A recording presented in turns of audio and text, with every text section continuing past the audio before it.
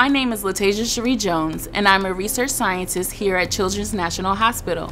Welcome to my lab bench where I study early childhood brain development. This is where I prepare DNA, do microscope work, and conduct my experiments. I'm interested in understanding neurological diseases that affect kids, and I do this by comparing normal versus abnormal brain development in children. I would have never imagined being a scientist a few years ago.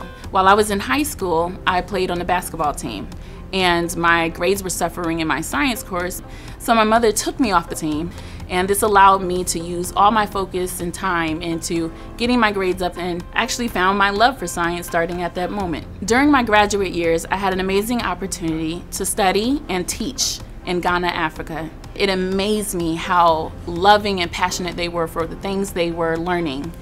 This inspired me to continue to use not only my expertise in science, but my passion for service when I returned to the States.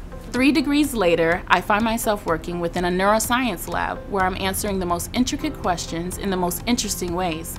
My ultimate goal is to inspire the next generation by promoting and teaching in science, technology, engineering, and math.